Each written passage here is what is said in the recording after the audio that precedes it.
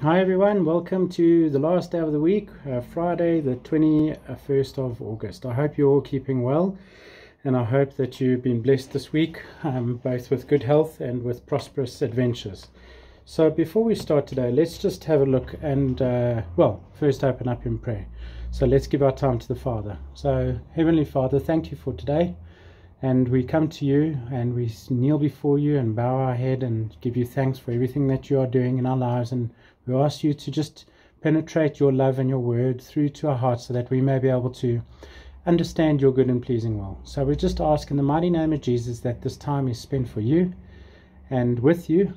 And may you be able to penetrate our hearts in Jesus' name. Amen. Okay, so we've been looking at this period of time which has got to do with repentance and forgiveness and restoration and reconciliation. And, you know, it's an ongoing journey. It's not something that's a light switch that can be done overnight, although it can be done if the Holy Spirit brings the power of forgiveness to us that will allow us to be able to see his workings in and through our lives.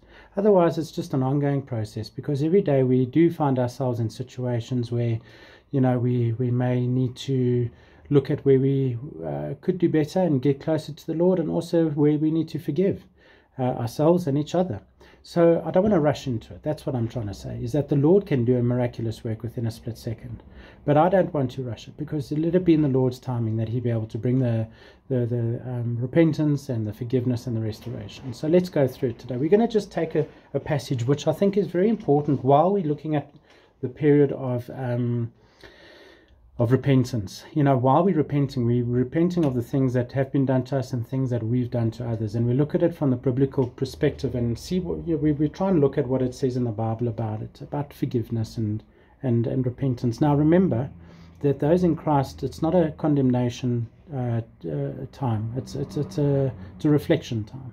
But when we reflect inwards, and we reflect upwards, and we reflect outwards. But ultimately, it's the upwards that we try and reflect and look at the goodness of God, and through his Son, Jesus Christ, who came and took away the sin of the world to give us a hope and a future and life in him. So I want to just open up this verse while we're going through the first stage, which is the repentance. And it's just looking at the repentance in our hearts, but also looking up. So let's take it from John chapter 1. I'm going to read the first few verses. I'm taking it from John chapter 1, verse 1. In the beginning was the Word, and the Word was with God, and the Word was God. He was in the beginning with God.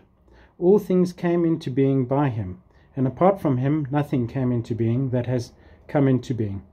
In him was life, and the life was the light of man. And the light shines in the darkness, and the darkness did not comprehend it. There came a man sent from God, whose name was John. He came for a witness, that he might bear witness of the light, that all might believe through him. He was not the light, but came that he might bear witness of the light. Therefore was the true light which coming into the world enlightens every man. He was in the world, and the world was made through him, and the world did not know him. He came to his own, and those who were his own did not receive him. But as many as received him, to them he gave the right to become children of God, even to those who believe in his name, who were born not of blood, nor of the will of flesh, nor of the will of man, but of God. And the Word became flesh and dwelt amongst us, and we beheld his glory, and the glory of only begotten from the Father, full of grace and truth. John bore witness of him, and cried out, saying, This was he of whom I said, He who comes after me has a higher rank than I, for he existed before me. For his fullness we have all received a grace upon grace. For the law was given through Moses, grace and truth were realized through Jesus Christ. No man has seen God at any time. The only begotten God, who is in the bosom of the Father, has explained him. And that's then goes on to the testimony of John, and it's taken out of the New American Standard Bible. So what can we learn from here is that when we walk this journey of repentance and forgiveness and restoration, and the process of that, it's almost like walking with Jesus, because he's the one that takes away the sin. As I said, he forgives us the sin, and the Creator is the one who made all things, and he's the sustainer of all things. Only God can control the universe, nobody else. So I just want to pray this, to spend this time with you and just give thanks, and we'll go into the next lesson next week more about the journey of repentance. So Heavenly Father, thank you for today.